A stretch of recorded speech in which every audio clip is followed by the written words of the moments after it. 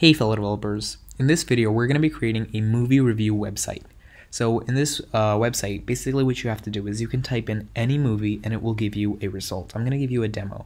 So currently I have Avengers Endgame over here, but let's say we type in any movie. Let's say Titanic, right? I type in Titanic and I hit enter, search.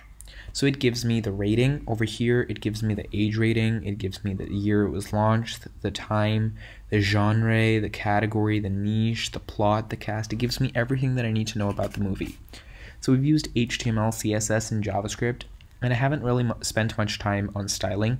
So the link for all of the code is available in the description. So I'm going to explain what we've done here, so while writing the code or copying the code, you can understand it.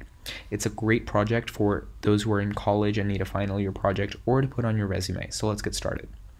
So we've used the OMDB API. So this API is completely free to use and it's really helpful. It basically helps us fetch information about any movie. So I'm going to open it up right here. So this is the OMDB API. I'll have all the links in the description.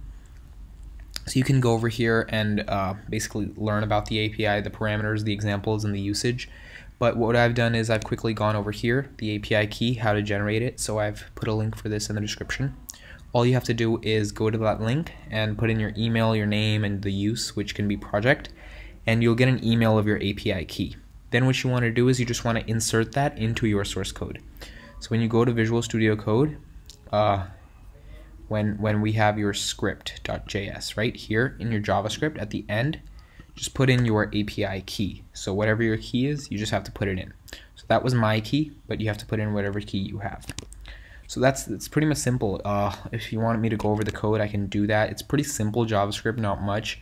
We've basically just used the API to do a lot of things.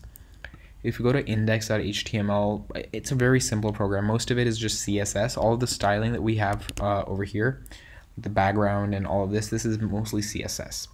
So it's really simple, and this can be advanced in a lot of ways. You can make it an IMDb clone. You can add reviews maybe. It's really fun to experiment with this API. I myself am using this for a school project. But yeah, I just wanted to give you guys a starter for how you can use this. So all the links and source code is available in the description.